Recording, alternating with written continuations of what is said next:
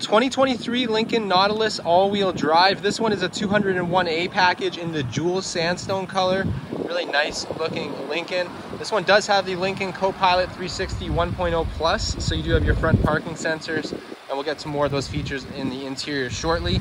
You're rolling on 20-inch premium painted aluminum alloy wheels, and this one's powered by a 2-liter EcoBoost engine. And coming around to the back of the vehicle here, it is equipped with the Class 2 trailer tow package. Then you also have your rubberized bumper protector there and your dual exhaust in the back. Rear view camera, of course. This vehicle also has a 360 camera. Back here we got quite a bit going on. We do have this cargo cover, which is retractable. So if you have your belongings that you want to cover up your belongings, you can. You do have first and second row floor liners, all-weather floor liners, a reversible carpet cargo mat, and then you also have your rubber Nautilus cargo mat there. And then underneath here, you do have your 18-inch mini spare tire with some storage around it as well. And of course, it is a power tailgate that you can close from the key fob also. Coming around to the interior, you do have perforated leather sandstone interior, really comfortable seats front and back. And these rear seats are heated, and you do have your own power options here, 3-prong power and USB. And coming around to the driver's side of the vehicle, you do have keyless entry on the door.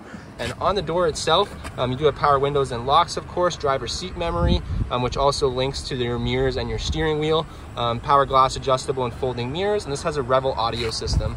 You do have automatic headlights, of course, and really comfortable front driver and passenger seats with lumbar support. And this one does have your twin panel moonroof, which is awesome. Stepping in the vehicle here, you do have a full digital display right behind the steering wheel, so it's a little bright out. That is fully customizable. The steering wheel itself is really nice. It is heated, and you do have adaptive cruise control with lane centering, so that's part of that Copilot or Lincoln 360 Plus suite there. And then you just have your different controls for media controls and such there.